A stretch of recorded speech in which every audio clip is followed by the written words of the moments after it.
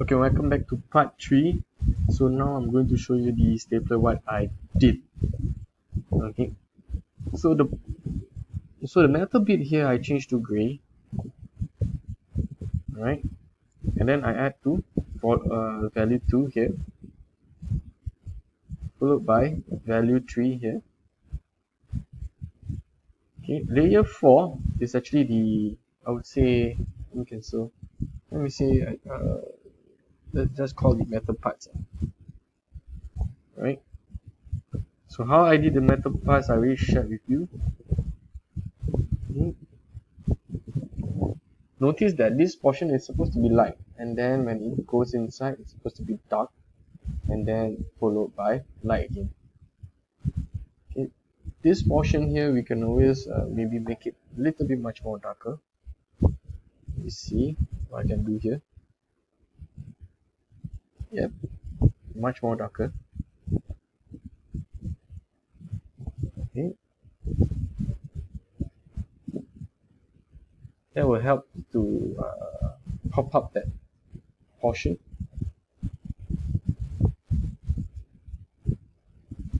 Okay, so now the stapler, most of the value are up, but it will look slightly little bit flat. So what I did was I put a dark lines here. Okay, when I put a dark line on top, there won't be any much different, if you remember the bottom, until I put my highlights line. These are basically just white lines. Okay, so those white lines I need to clean up the sides. Alright, make sure that the edges here can't really see. Let me just clean up this side too, not too much. Okay, that will help to pop that value up, those values. Okay, so all these we can always group them up, then let's call that stapler. Okay, the next one we need to work will be this guy, the tape dispenser. But before we even start that, we need to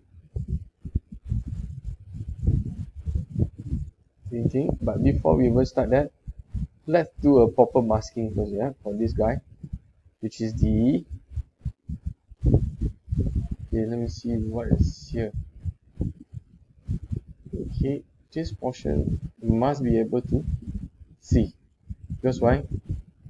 The tape will be on top of it. Okay, so all this here we need to do a quick masking, right, so that it will look like it's inside there, yeah.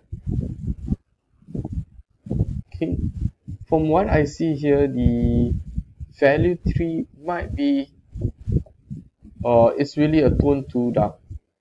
Okay, so let's just reduce a bit to about maybe 50ish. Okay, similar to the bottle, the stapler, we need to create some path. Alright, let me create some path and then I get back to you. Okay, so once we have the path, now we are ready to start to paint. Okay, we can always borrow the same values just now, which is here. Alright, do not forget to multiply it. Okay, so now we can start to paint in general, yeah. You don't have to worry about the tone value here first. Just paint. Okay, it's always easier to work with a bigger brush.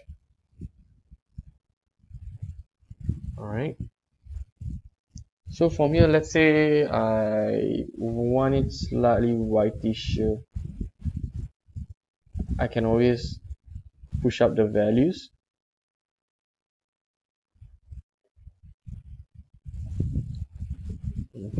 looks quite about there.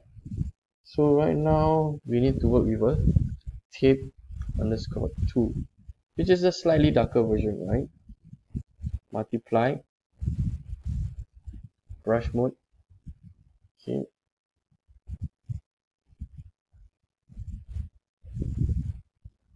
Okay, let me just change this portion.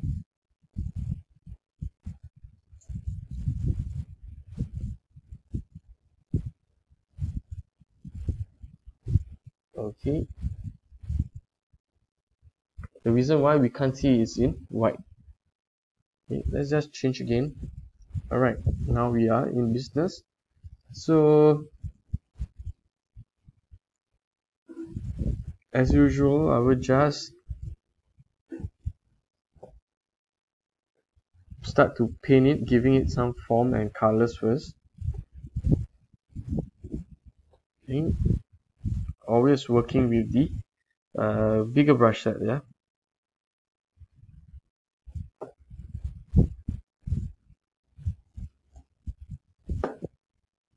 Okay. This looks quite about okay for me for now. The next one, we need to start to put filling in colors for the rest of the component. Okay, let me find this portion first. Okay, got it. Make it into selection mode. Okay, we can't use two, so maybe we call it tape 2B. Okay, the reason why is that we want to paint this portion, but we do not want to work destructively. Okay, meaning we can always come back here and change if we need to. Okay. Oops.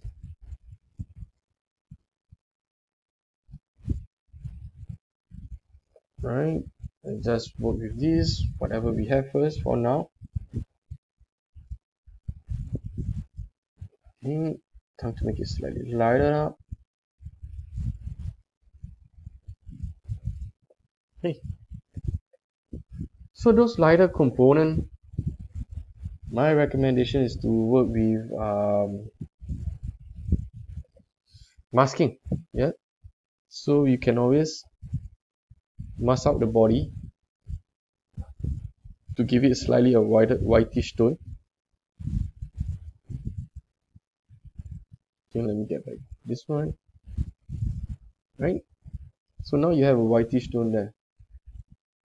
Okay, let's go back to here again.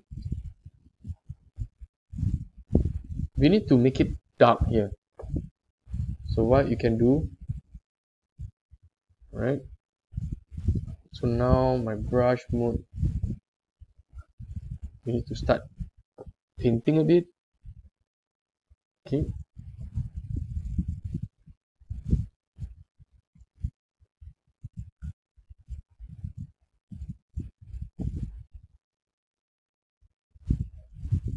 Okay, it just need to be a tiny bit here. Alright, and about there, the reason why is that we need to give some light here where the curve is. Alright, not too much, yeah. This one will need some practice to visualize a bit. Okay. Again, oops.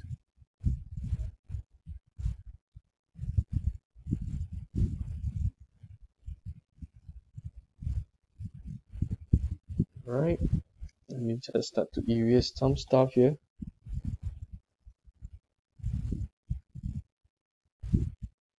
Okay.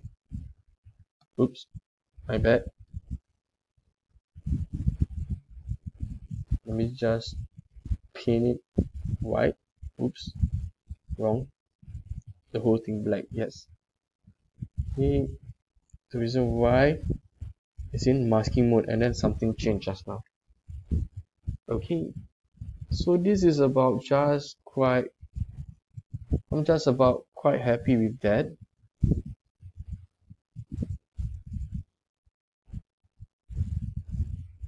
Yes, looks quite okay for me for now. Okay, we can always come back here to work and then edit whatever component there are. Okay, let's just call it tape underscore 3 to C. Okay, the reason why is that we need to start to pluck out the small little details. So let me just take my arrow button, which is this and this. Okay, under layer, which is 2C here, which we can always wait. Let me just make selection again. Go to layers.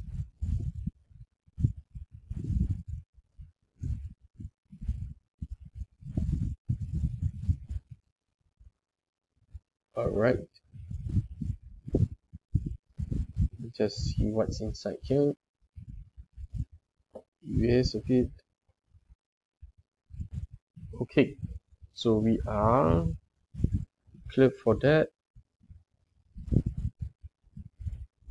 Okay, all these components here, I think we must every single thing out. Alright, let's just open up a new one again so as not to confuse anyone. Okay, let me just find out where to start drawing this thing out.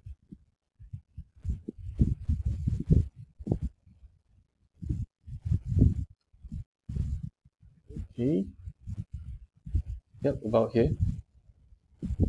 And then you need to start drawing the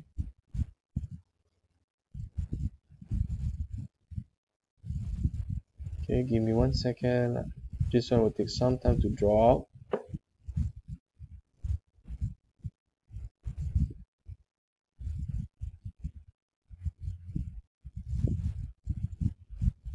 Okay.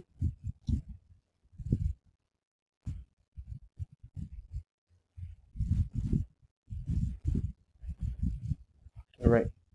So we need to do a quick selection again. Okay.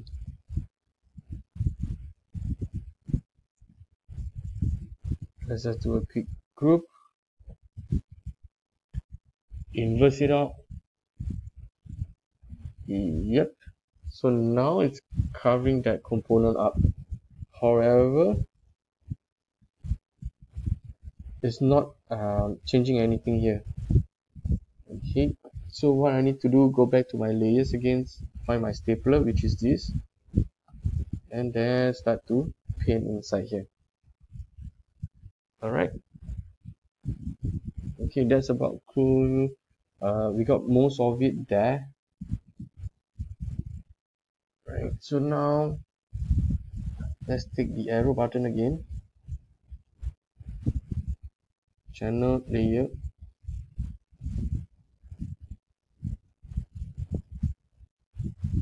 okay, so now this is for this. Alright, so we can use these layers to start painting inside. Okay, do not forget to multiply.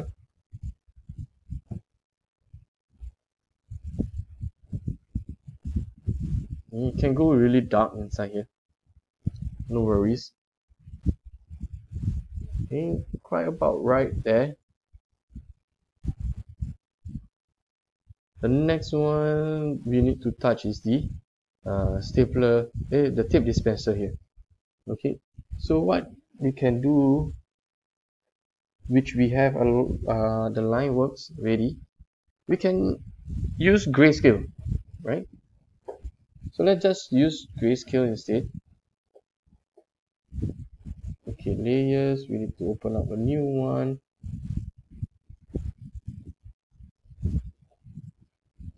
Okay, we used the last video to do up the tip here.